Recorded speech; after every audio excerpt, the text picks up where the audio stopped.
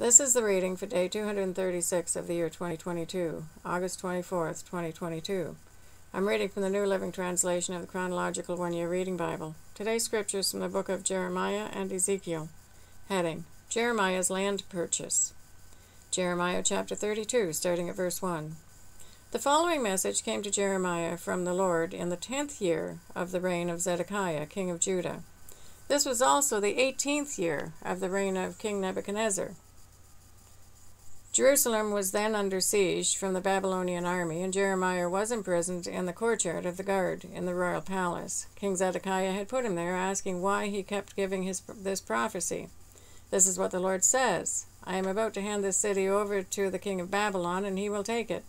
King Zedekiah will be captured by the Babylonians and taken to meet the king of Babylon face to face. He will take Zedekiah to Babylon, and I will deal with him there, says the Lord. If you fight against the Babylonians, you will never succeed. At that time the Lord sent me a message. He said, Your cousin, Hanamel, son of Shallum, will come and say to you, Buy my field at Anathoth. By law, you have the right to buy it before it's offered to anyone else.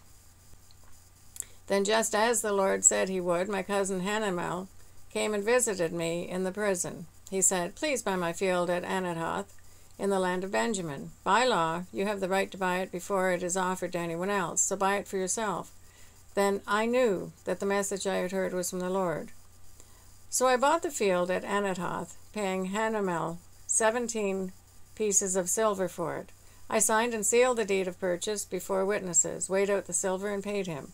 Then I took the sealed deed and an unsealed copy of the deed, which contained the terms and conditions of the purchase, and I handed them to Baruch, son of Neriah, and grandson of Maaseiah. I did all this in the presence of my cousin Hanamel, the witnesses who had signed the deed, and all the men of Judah who were there in the courtyard of the guardhouse. Then I said to Baruch, as they all listened, This is what the Lord of Heaven's armies, the God of Israel, says. Take both this sealed deed and the unsealed copy, and put them into the pottery jar to preserve them for a long time. For this is what the Lord of Heaven's armies, the God of Israel, says. Someday people will again own property here in this land, and will buy and sell houses and vineyards and fields. Heading: Jeremiah's Prayer. Then after I had given the papers to Baruch, I prayed to the Lord. O sovereign Lord, you made the heavens and earth by your strong hand and powerful arm. Nothing is too hard for you. You show unfailing love to thousands, but you also bring the consequences of one generation's sin upon the next. You are the great and powerful God, the Lord of Heaven's armies. You have all wisdom and do great and mighty miracles. You see the conduct of all people, and you give them what they deserve. You performed miraculous signs and wonders in the land of Egypt, things still remembered to this day. And you have continued to do great miracles in Israel and all around the world. You have made your name famous to this day. You brought Israel out of Egypt with mighty signs and wonders, with a strong hand and powerful arm, and with overwhelming terror. You gave the people of Israel this land that you had promised their ancestors long before, a land flowing with milk and honey. Our ancestors came and conquered it and lived in it, but they refused to obey you or follow your word. They have not done anything you commanded. That is why you have set this terrible disaster upon them. See how the siege ramps have been built against the city walls. Through war, famine, and disease, the city will be handed over to the Babylonians, who will conquer it. Everything has happened just as you said, and yet, O sovereign Lord, you have told me to buy the field, paying good money for it before these witnesses, even though the city will soon be handed over to the Babylonians. Heading: A prediction of Jerusalem's fall. Then this message came to Jeremiah from the Lord. I am the Lord, the God of all the peoples of the world. Is anything too hard for me? Therefore, this is what the Lord says. I will hand the city over to the Babylonians and to Nebuchadnezzar, king of Babylon, and he will capture it. The Babylonians outside the walls will come in and set fire to the city. They will burn down all these houses where the people provoked my anger by burning incense to Baal on the rooftops and by pouring out liquid offerings to other gods. Israel and Judah have done nothing but wrong since the earliest days. They have infuriated me with all their evil deeds, says the Lord. From the time this city was built until now, it has done nothing but anger me, so I am determined to get rid of it. The sins of Israel and Judah, the sins of the people of Jerusalem, the kings, the officials, the priests, and the prophets, have stirred up my anger. My people have turned their backs on me and have refused to return. Even though I diligently taught them, they would not receive instruction or obey. They have set up their abominable idols right in my own temple, defiling it. They have built pagan shrines to Baal in the valley of Ben Hinnom, and there they sacrifice their sons and daughters to Molech. I have never commanded such a horrible deed. It never even crossed my mind to command such a thing. What an incredible evil, causing Judah to sin so greatly. Heading, a promise of restoration. Now, I want to say something more about this city. You have been saying it will fall to the king of Babylon through war, famine, and disease. But this is what the Lord, the God of Israel, says. I will certainly bring my people back again from all the countries where I will scatter them in my fury. I will bring them back to this very city and let them live in peace and safety. They will be my people, and I will be their God. And I will give them one heart and one purpose, to worship me forever, for their own good and for the good of all their descendants. And I will make an everlasting covenant with them. I will never stop doing good for them, but I will put a desire in their hearts to worship me, and they will never leave me. I will find joy doing good for them, and will faithfully and wholeheartedly replant them in this land. This is what the Lord says. Just as I have brought all these calamities on them, so I will do all the good I have promised them. Fields will again be bought and sold in this land, about which you now say, it has been ravaged by the Babylonians, a desolate land where people and animals have all disappeared. Yes, fields will once again be bought and sold, deeds signed and sealed and witnessed, in the land of Benjamin, and here in Jerusalem, in the towns of Judah, and in the hill country, in the foothills of Judah, and in the Negev too. For someday I will restore prosperity to them. I, the Lord, have spoken. Heading, Promises of Peace and Prosperity. Jeremiah 33, starting at verse 1. While Jeremiah was still confined in the courtyard of the guard, the Lord gave him this second message. This is what the Lord says, the Lord who made the earth, who formed and established it, whose name is the Lord. Ask me, and I will tell you remarkable secrets you do not know about things to come. For this is what the Lord, the God of Israel, says.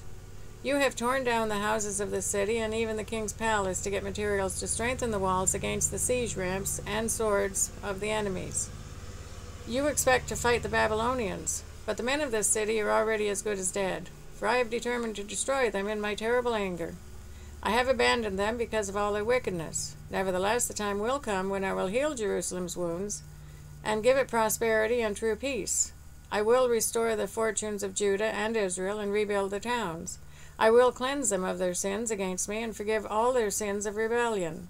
Then the city will bring me joy, glory, and honor before all the nations of the earth. The people of the world will see all the good I do for my people, and they will tremble with awe at the peace and prosperity I provide for them. This is what the Lord says. You have said, this is a desolate land where people and animals have all disappeared. Yet in the empty streets of Jerusalem and Judah's other towns, there will be heard once more the sounds of joy and laughter. The joyful voices of bridegrooms and brides will be heard again, along with the joyous songs of people bringing thanksgiving offerings to the Lord. They will sing, give thanks to the Lord of heaven's armies, for the Lord is good. His faithful love endures forever. For I will restore the prosperity of this land to what it was in the past, says the Lord. This is what the Lord of heaven's armies says. This land, though it is now desolate and has no people and animals, will once more have pastures where shepherds can lead their flocks. Once again, shepherds will count their flocks in the towns of the hill country, the foothills of Judah, the Negev, the land of Benjamin, the vicinity of Jerusalem, and all the towns of Judah. I, the Lord, have spoken. The day will come, says the Lord, when I will do for Israel and Judah all the good things I have promised them. In those days and at that time, I will raise up a righteous descendant for King David's line. He will do what is just and right throughout the land. In that day Judah will be saved, and Jerusalem will live in safety. And this will be its name. The Lord is our righteousness. For this is what the Lord says. David will have a descendant sitting on the throne of Israel forever. And there will always be Levitical priests to offer burnt offerings and grain offerings and sacrifices to me. Then this message came to Jeremiah from the Lord. This is what the Lord says. If you can break my covenant with the day and the night, so that one does not follow the other, only then will my covenant with my servant David be broken. Only then will he no longer have a descendant to reign on his throne. The same is true of my covenant with the Levitical priests who minister before me. And as the stars of the skies cannot be counted, and the sand on the seashore cannot be measured, so I will multiply the descendants of my servant David and the Levites who minister before me. The Lord gave another message to Jeremiah. He said, have you noticed what people are saying? The Lord chose Judah and Israel and then abandoned them. They are sneering and saying that Israel is not worthy to be counted as a nation. But this is what the Lord says. I would no more reject my people than I would change my laws that govern night and day, earth and sky. I will never abandon the descendants of Jacob or David, my servant, or change the plan that David's descendants will rule the descendants of Abraham, Isaac, and Jacob. Instead, I will restore them to their land and have mercy on them. Ezekiel chapter 26, verses 1 to 14. Heading, A Message for Tyre. On February 3rd, during the 12th year of King Jehoiakim's captivity, this message came to me from the Lord. Son of man, Tyre has rejoiced over the fall of Jerusalem, saying, Ha! She who was the gateway to the rich trade routes to the east has been broken, and I am the heir. Because she has been made desolate, I will become wealthy. Therefore, this is what the sovereign Lord says. I am your enemy, O Tyre, and I will bring many nations against you, like the waves of the sea crashing against your shoreline. They will destroy the walls of Tyre and tear down its towers. I will scrape away its soil and make it a bare rock. It will be just a rock in the sea, a place for fishermen to spread their nets, for I have spoken, says the sovereign Lord. Tyre will become the prey of many nations, and its mainland villages will be destroyed by the sword. Then they will know that I am the Lord. This is what the sovereign Lord says. From the north I will bring King Nebuchadnezzar of Babylon against Tyre. He is king of kings and brings his horses, chariots, charioteers, and great army. First he will destroy your mainland villages, then he will attack you by building a siege wall, constructing a ramp, and raising a roof of shields against you. He will pound your walls with battering rams and demolish your towers with sledgehammers.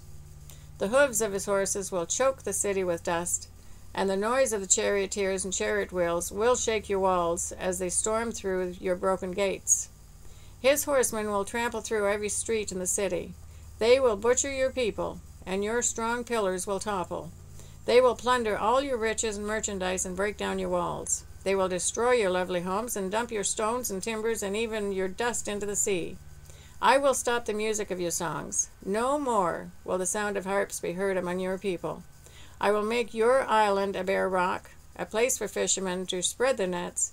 You will never be rebuilt, for I, the Lord, have spoken, says the sovereign Lord. Yes, the sovereign Lord has spoken. This is a reading for day 236 of the year 2022. God bless each and every one of you, and may God be with you. Until we meet again.